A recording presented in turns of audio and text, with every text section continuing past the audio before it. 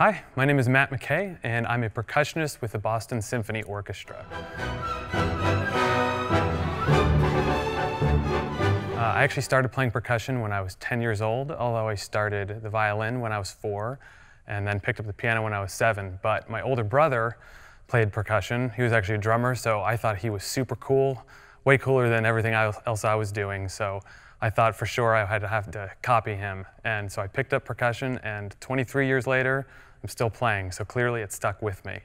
I've been with the orchestra since 2012, so this is my 9th season, believe it or not, and it's a really great and unique job because every single week I get to come in and play a wide variety of different instruments, get to play snare drum, bass drum, marimba, xylophone, glockenspiel, whistles, bells, everything down the line, so it's a very unique and exhilarating experience from week to week.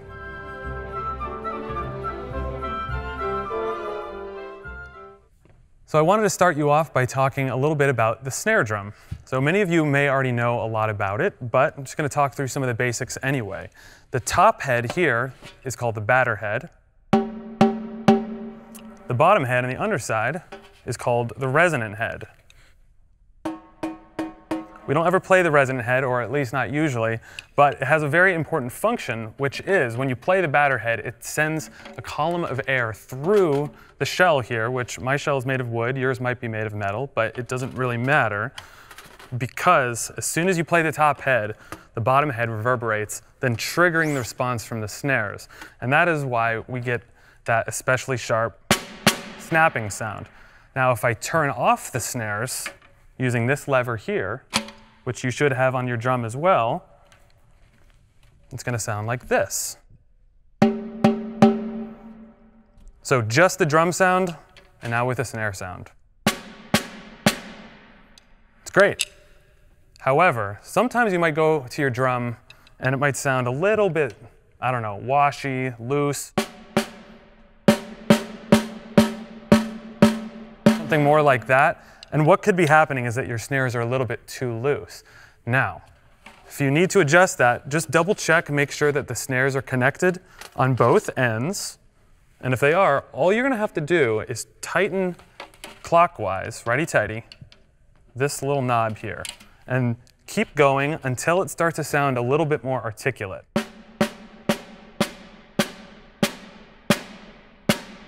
Now, you can over-tighten. If you get to the point where it's starting to choke the head and you get maybe a little bit of a humming sound, that means you've gone too far. So then if you get to that point, just dial it back and go counterclockwise just a little bit, and that ought to help you out.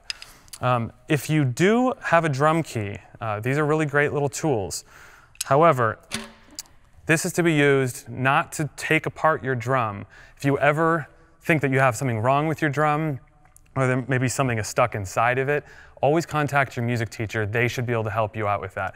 However, a drum key is really a very helpful tool in terms of trying to tune the instrument up if the head is a little bit too loose. So for instance, I like to have the top head around a G to a B, so you could basically aim for an A, just somewhere right in the middle. Right now, it's somewhere in that range, but let's say I wanted to bring it up a little bit. I always start with the top right lug in front of me, and I would crank this up just a tiny bit, quarter turn. Then I find the opposite lug, right on the opposite side of it, and then I crank that one a quarter turn. And then I keep doing that going around the drum till all of them have been turned a quarter turn. And I listen for the pitch, and then I try to keep on bringing it up if necessary, or leave it as is. In terms of just standing at the drum, we like to make sure that the very top of the hoop here is set just a couple inches below our waist, because we want to make sure that we don't have the drum so high that we can't extend our arms, or so low that it's a little bit awkward. So just a couple inches below the waist, and that should give you a nice little playing position. You also might notice that on your drum you have a little mute built into your drum. Some drums have them, some drums don't. My drum does not, so I use a cloth. If your drum doesn't, you take a little cloth and you put it on the top head. It can function as a mute or a muffle, which helps to give it a little bit of a drier sound. So that's with the muffle on. That's with the muffle off. So a little bit of a difference. but that is a sound that we like to go for. If you do have the muffle on the inside, all you do is take the little knob and then just tighten it clockwise, and that should give you a little bit more of the muffle.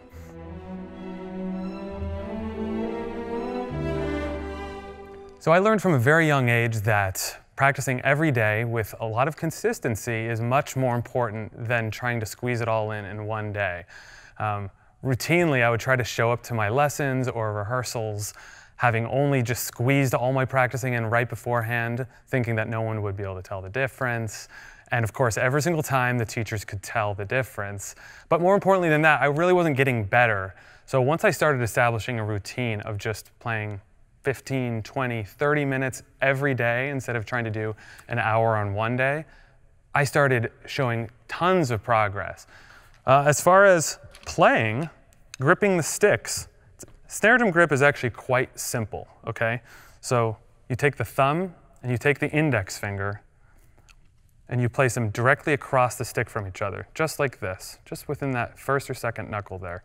Then the middle finger is going to wrap underneath just for a little bit of support, and then the fourth and fifth fingers kind of are just along there for the ride. They don't do a whole lot, except in really, really loud playing. But for the most part, they're just going to be kind of hanging out there. So mostly it's a 3-finger grip. Okay, and one thing that you can do to kind of practice this grip is start by playing the paradiddle. Okay, so this is a rudiment out of the 26 rudiments, and it starts with the right hand, and then it's going to shift to the left hand.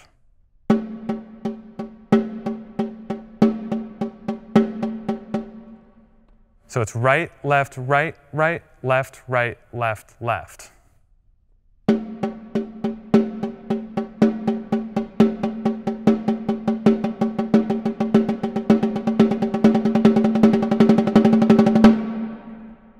And you'll notice, in order for me to go that fast, I have to stay really loose in my hands. The stick never really gets squeezed, because if I try to do that, I'll never be able to play fast. And of course, if you're playing the drums, one of the things you want to do is play fast, right? That's why we all play, because it's super fun to do that. So make sure you stay super relaxed so that you can play with as much speed as possible. Now, if you don't have a snare drum and all you have is a drum pad, that's quite all right. I do a lot of my practicing on a drum pad. All you have to know is that sometimes you have to work a little bit harder to play the softs because you can't really hear them all that much. But the same rules apply with all of your technique. The drum pad is designed to feel as much like a real snare drum as possible. So no worries about that. Just keep practicing away.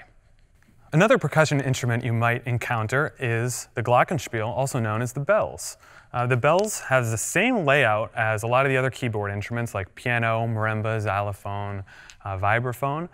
So it's actually really great in that way that once you learn that setup, you don't really have to learn anything else. It's just that they're various sizes and you have to use different mallets. But for bells, you want to use a hard plastic mallet, generally speaking. There are exceptions, but usually something that looks kind of like this. And it's going to sound pretty bright and pretty loud.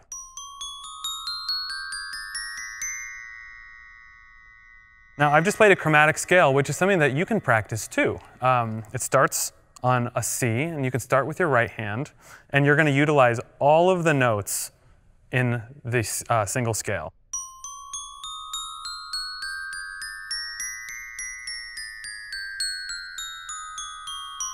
As percussionists, we try as much as possible to get even hands and see if we can become as ambidextrous and equal between the hands as possible.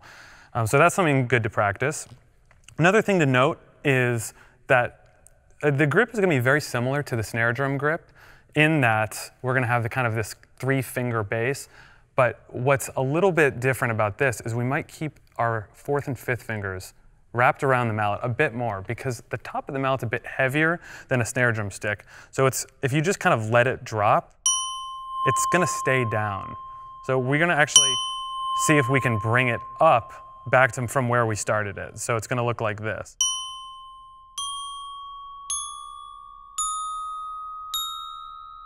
And even if I play very quietly, let's say on these notes, if I start here, I still want to end at the same place.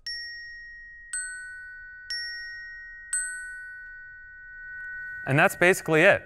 So if your goal with playing an instrument is ultimately to get better, I challenge you just for 3 weeks even, just try every single day, just bare minimum 15 minutes. It's going to be so much more helpful for you than just trying to do it all in 1 day or 2 days. And trust me, at the end of those 3 weeks, you are going to notice a lot of progress. So good luck.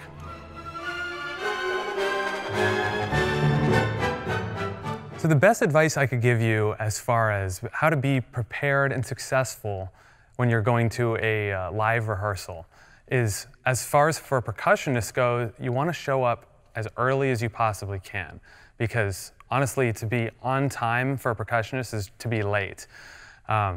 I usually try to show up between 30 minutes and an hour early. That's probably a bit much for you. However, if you can show up 5-10 minutes early, just enough to make sure that you know exactly where you're supposed to be, that you can find all your instruments, because the thing about it is sometimes you might come in and you have to expect to play a different instrument than you think.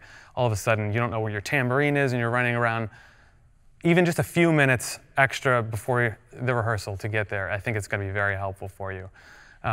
Always bring a pencil to rehearsal, because sure enough, there's going to be some adjustment that needs to be made by the teacher, and they're going to want you to write something in your part. And maybe even more importantly than that, you might have an idea and you want to write it in. You're going to forget if you don't write it in, or you have a sticking that comes to mind that's going to be easier for next time and you want to jot it down. So that would be another thing. And I think the third and most important thing is just to come in with like a flexible and positive attitude, because just in a percussion section, uniquely, we're working with each other. It's not just like you playing your part. Like everyone is very reliant on each other.